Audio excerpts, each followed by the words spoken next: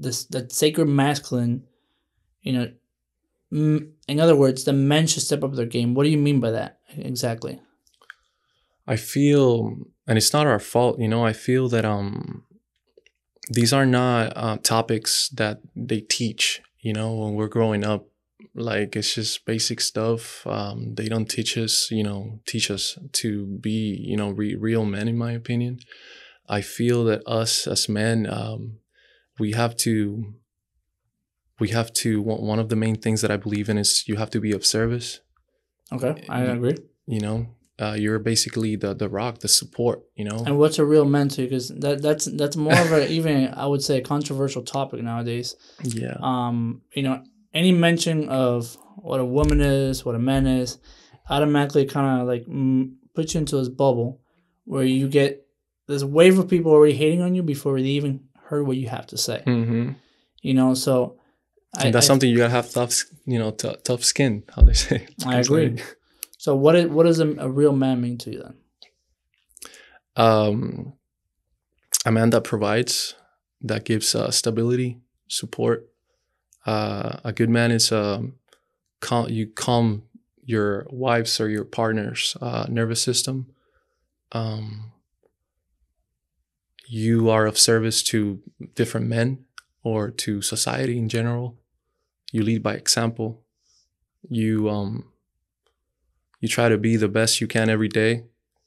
You do all these things. You meditate, you journal, you work on yourself. You express your emotions. That's one thing that us as men were not, let's just say, allowed to do, you know? But let me ask you a question, and this is one of the, you know, topics that I think is a little harder for me, at least, you know, to be able to discuss it like that. I'm not a very emotional person in the sense of opening up my feelings, you know, and so I always wonder, is that a societal thing, or do you believe that's a biological thing, or a combination? It could be a combination, in my opinion. Everybody's different, you know. Everybody express, you know, their emotions in a different way. I've always considered myself very emotional, let's just say. You know, as I keep, you know, growing up, getting older, you know, you start to calm yourself down and try to cope, you know, with your emotions. Try to, instead of like pushing them down and not feeling them, you know, feel your emotions. You know, they're gonna pass by. They're visitors. You know, they're just saying that. You know what I mean? Not trying to hold on to those emotions. And yeah. How would you recommend for men, you know, that are kind of going through that, you know, how do I get that monkey off my back that's bothering me? First of all, you gotta feel, true. You have to feel your emotions, man. I used to, you know, some people, we do all these things. You know, we drink, we binge watch a lot of shows, trying to, you know, not to think about our problems, addictions, pornography, alcohol, drugs, whatever, you know. But in my opinion, you have to feel your emotions with empathy, you know, and compassion towards yourself. We need to stop judging ourselves, and just have a lot of empathy and compassion towards yourself, and, you know, take it day by day. Not every day is going to be, you know, let's just say a great day, but at least we learn, you know. And like I said, it's a process. So as long as we keep moving forward, we're good. I kind of agree with that. You know, with moving forward, every day, kind of setting a goal. Yeah. You know, for me, like I said, how do I get that little monkey on my back? You know, it's almost like, and George knows this. It's like a game of suffering. You know, where if I work out or I set myself up for, you know, a very hard day at work, or, you know, even when I'm already fed up, you know, having a million problems, and, you know, I have my kids, they start crying and this and that, you know, that for me is how I get the monkey off the back. You know, can I set up myself in a position that's so hard that I know whether I accomplish it or at least I got close to it, man, I tried, you know? And I think for me, at least, that's something men should try to do every day. Because if not, we have that little guilty little thing in the back. And I don't know if it's a man thing or a woman thing or about, at least for me. And I've seen this through a lot of men. Men without purpose are men that feel like nothing is worth anything. And so this is my advice, at least for men. Try and do something hard every day. Whether you accomplish it or not, because man, at least you're gonna. By the end of the day, you can have your tuchela, you know, your little smoke, whatever you want to do, of course. Everything's and then balanced. at the end of the day, you feel good, you know. So that's what at least I think. I'm with you, 100%, 100%. And I think that's how it's. Sometimes I disagree with people that want to share more of their emotions because I'm not good at that, you know. And then doing these things, it's what kind of gets me emotional. Yeah. You know, that's how I'm like, I get it out, you know? Yeah. And I don't know if that's something society is supporting today, and I don't see it. You know? Me neither, man. I see it like it's being demonized. I see it like it's being made a target. And, you know, not only is it wrong, because men are not, you know, we don't feel useful anymore. But at the same time, you're debilitating yourself. A society without strong men is a society without defense. Absolutely. Anybody can come in here and take us over any day they want. You know, but that's my 2 cents, you know, on that. I'm with you 100%, brother. And Lewis to Lewis. Lewis to Lewis. And switching off to something else even more, I found it curious that you said we need to get rid of toxic men. Well, what exactly does that mean? And I used to be like that, you know? Like, in my opinion, I know it's a strong word, you know, and this is not coming from you know, I'm not judging anybody, you know, because I used to be like that too, you know. But for me, it's someone that it's, you know, man that's, you know, blaming everybody but himself for, you know, for his, you know, situation, let's just say. You're not looking to improve yourself, to, you know, do things better. You're just blaming everybody. You're playing, you know, that victim mentality where you think it's everybody, you know, else's fault but yours. You know, you're not doing what you're supposed to do. You're not taking care of your woman. You're not there for her. You know, you're not supporting. You're not being of service. You're basically auto-sabotaging yourself because you're not even eating right, exercising, in my opinion, you know, doing all those things that you're supposed to do to be a better man in general. I also think that the term itself has kind of become like a buzzword, you know, especially with like toxic masculinity, that buzzword, toxic masculinity, where it feels like it's become this thing of, well, if I disagree with you, or, you know, you're saying something that I don't like to hear, you know, I'm going to call you a misogynist. A toxic masculinity.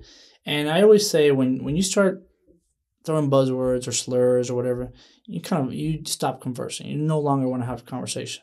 Now you just want to prove that you're right and everything else doesn't matter. And I feel like that's where we lose ourselves, you know. We no longer want to have conversations, you know. You disagree on one point from me, I no longer want to talk to you. Insane, in my opinion. So that's why I like that you define toxic men as exactly what it should be. You know, people that are, you know, just not taking responsibility, accountability. Correct. Yeah. And, you know, I think that's part of the problem. But I also see, and this is where, for me, it's always like interesting. I also see both sides, you know, and this is important. Do you feel like men are also becoming toxic because their roles have changed? All of a sudden, women are more in a position of power. Women are more of a position of influence. And men that feel they can't please a woman or live up to their potential. It happens to me with my wife. You know, I say my wife works here with me. My wife taught me how to work. She taught me a lot. She taught me how to work. You know, and I've been on this ride, and sometimes if I feel like I'm not doing enough, it feels like you're falling short. And so I also wonder, have more men become toxic simply as culture, as, you know, society is changing? you know, where we feel like, all right, what the hell do we do now? You know, what do you want us to do now? Yeah. Men blame women, women blame men. You know, there's this battle going on, insane. And in my opinion, you know, when we're together, we're stronger, you know? 100%. And, you know, we need them as much as they need us, you know? It's like a perfect combo, in my opinion. Perfect dance. She teaches me things. I teach her things. And that's the most beautiful thing, in my opinion. So for everyone who doesn't know who he's looking at, you know, is she your wife? Yeah, that's my wife. Your wife in the corner. Yeah.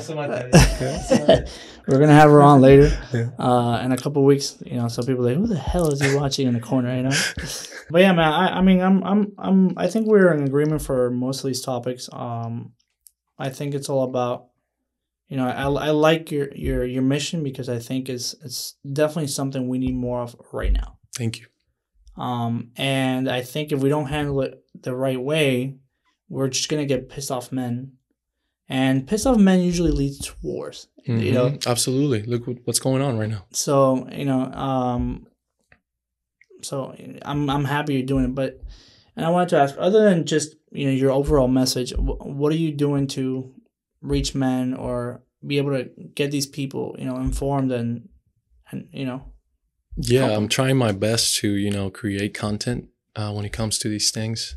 I've been doing this, you know, for the past, I don't know, 5-6 years, I'd say. Link in the description, right, George? All right. Yeah. Thank you. Make sure you hit that link in the description. Yeah. And I really love what you're doing too, man. This is amazing.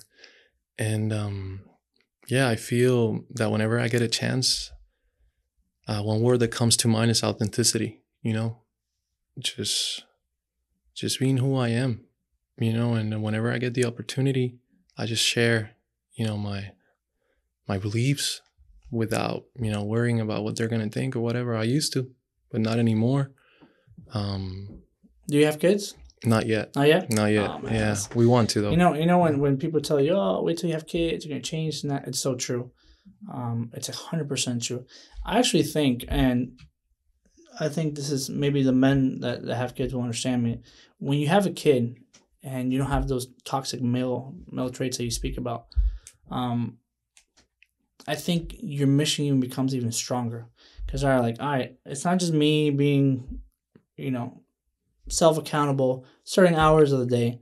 It's all day until like 9-something, 10 at night where I can hide away and, oh man, finally, you know. And, you know, you're a direct product of their success.